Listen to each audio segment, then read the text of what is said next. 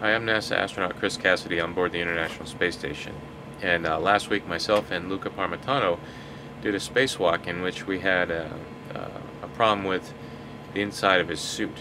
There was leaking cooling water somehow into his ventilation system, and that water got into his helmet.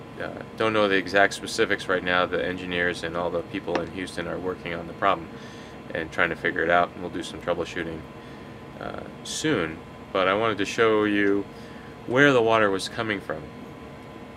So this is Luca's helmet, and the ventilation air comes into the helmet through this port right here, and then goes behind the crew member's head, and then blows the air across the front of your face.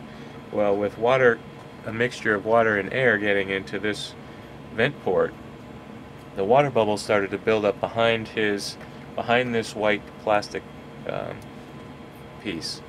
Once the water got big enough that it went all the way around and started coming outside the edge of the white plastic, then it saturated his communication cap, and sort of capillary flow just brought the water all around his head, and he had water on and it filled up in his ear cups, and it started to creep into his eyes and covered his nose.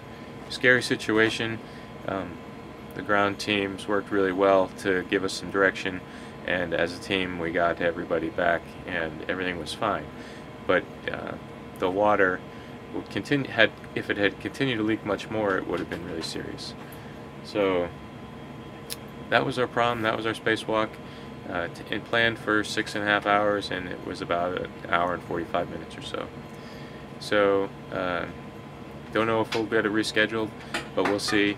And the most important thing is that the suits are determined to be safe, so that whenever the next folks get outside, that everything works well for them.